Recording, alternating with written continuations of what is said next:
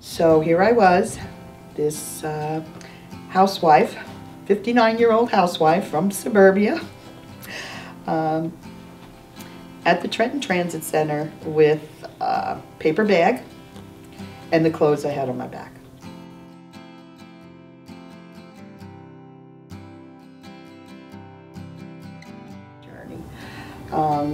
The journey started, I would say, around 2007, 2008.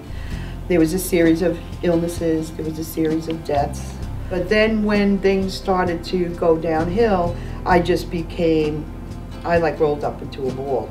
I didn't even want to get out of bed in the morning. I was not employed. I had just gotten divorced.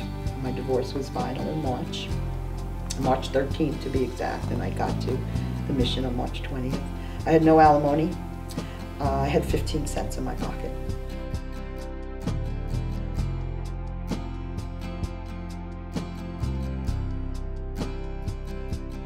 And the thing that gave me the will to go on, as I was walking down Carroll Street, I still had my iPhone.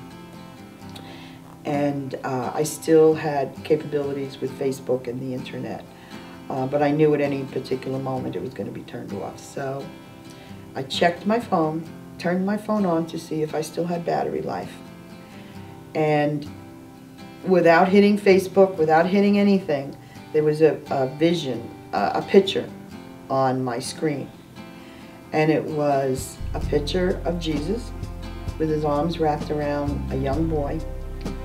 And underneath it was the quotation from the Bible, Isaiah 41:10, "Fear not, I am with you."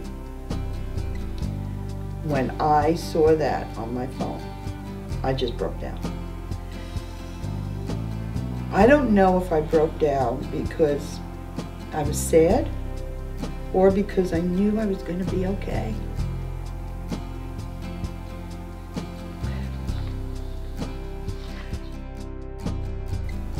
A very, very kind woman that worked at the Trenton, at the rescue mission, took me aside the first night that I was there and sat with me for 2 hours and said, "Why? What brought you here?" So I told her my story and she said, "I'm going to help you."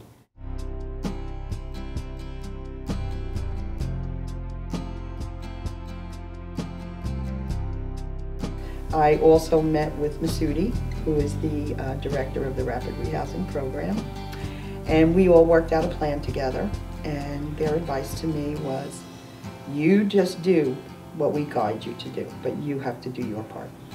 When you came in here, the whole family, everybody left her alone. Remember what I told you? I said, everybody will come back in your life. I know you did. I said, everybody will come back. Forget them for now. Let's focus on you. Let's move you forward. I would seek out Catholic Charities. Catholic Charities is an amazing organization. I've known about Catholic Charities for years, and they've always done amazing. I never knew the intricacy of the help that they provide and all the facets involved. But I must say, you can't walk through these doors and expect them to hand it to you on a silver platter, because that's not what it's about. And you wouldn't be serving yourself if you did that.